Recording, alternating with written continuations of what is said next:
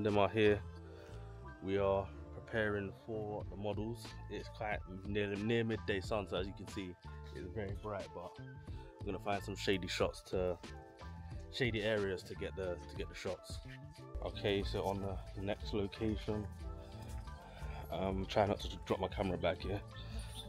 But yeah, we're hitting up the next spot.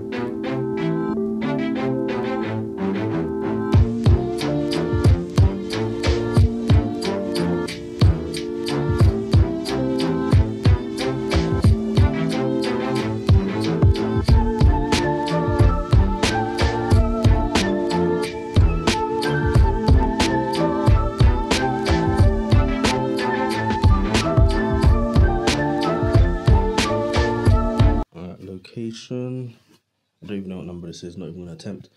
But yeah, this intruder again. I think the cat likes me.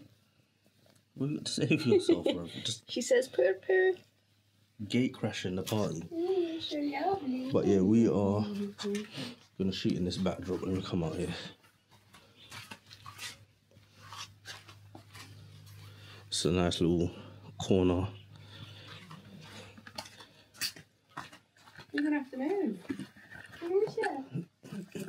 Well, I call this sort of girl next door boudoir vibes.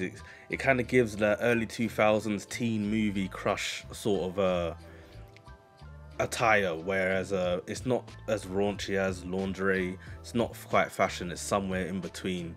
It's still a bit suggestive, but it's not over the top. But it still gives you the vibe that you're creating. That's why I kind of call it sort of the girl next door boudoir vibes.